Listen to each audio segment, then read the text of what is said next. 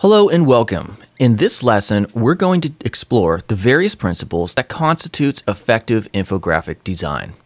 As it should go without saying, there's good design and then there's bad design, and infographics are certainly no exception. It would be easy to simply throw a few pie charts and bar graphs on a canvas and call it a day. But to truly engage an audience, an effective infographic goes beyond simple pie charts and bar graphs. In no particular order, the following principles are essential to creating an effective infographic. In order for an infographic to be an infographic, you have to show the data, not tell it. That is, don't include too much type in your design.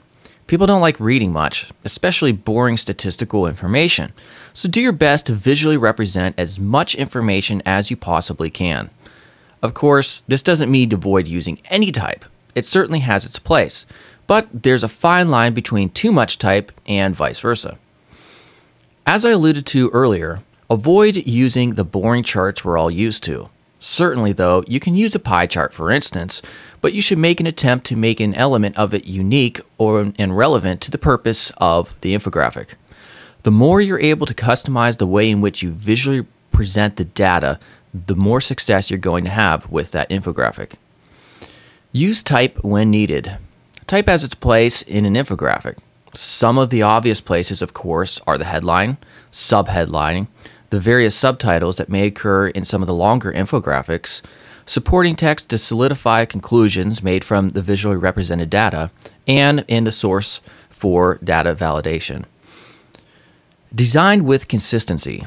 If you're an experienced designer, consistency is something you already understand. It applies to many other areas of design, including web design, print design, etc. Now, because some infographics can be packed with a lot of information, they can become quite lengthy. So it's important you design it around a uniformity of colors, typefaces, and overall aesthetic appearance.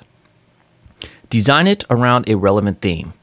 So let's say you're designing an infographic around a medical industry. Relevancy would include using appropriate colors, such as red, white, light grays, etc., and using in your infographic items that are commonly associated with medicine and hospitals, for instance. Your infographic should be easy to understand. The whole point of an infographic is to help people to easily understand the data that's being put forth. But make sure you don't go overboard and make things complex with too many colors, fonts, little white space, etc. Be creative. As with all design, creativity pays. If you could check off the previous 6 items from your checklist, be as creative as you want. People are engaged when encountered with the unfamiliar, and being creative with your infographics can only lead to success.